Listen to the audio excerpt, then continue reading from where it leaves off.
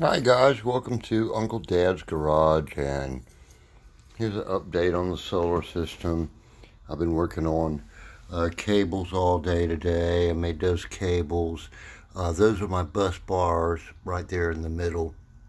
I'll have a positive and a negative mounted on there, and it'll go positive, negative on the batteries to my positive and negative here. This is my charge controller. I just realized I got to turn this around like that and go straight down like that, because this is the negative side over here. So that'll go down to these cables, to the bus bars, and from the bus bars it'll also run to the controller right here, and the controller, and we'll have the solar panels hooked up to it.